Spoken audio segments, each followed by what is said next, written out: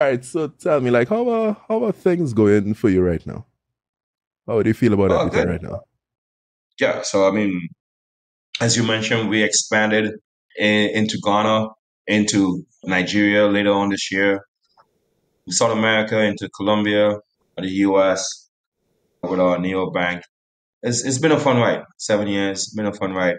And, things are, happening for us in the right time. I mean, you mentioned, back in 2020 or 2019, we launched a Rebel card, launched WiLoan in 2021.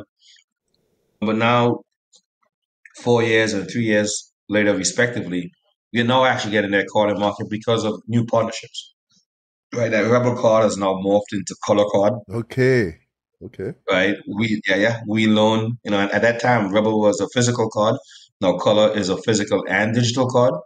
You could apply for it and get it instantly. That campaign should start on the first, where you can literally, jump on your phone, download an app, and get a Visa or a MasterCard that allows you to do online payments instantly. Okay. Once of course, you have your driver's license or passport or whatever form of ID you have. So, that was something that we had in the pipeline since 2019. But due to a number of circumstances, it's now being launched in 2024. And I'm gonna say this to our customer and our future customers. I think we are way better off now than we were back then in terms of having a product that provides the value that we wanted to provide back then. As a company, we've grown a lot.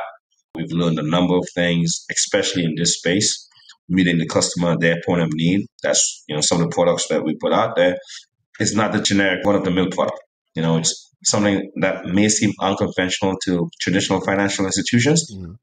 but you know what? That's what the market is looking for. The double smart is not looking for the same thing that guy that has a five-story business is looking for. So we're looking at that audience, and that's our niche, and we're very proud of it.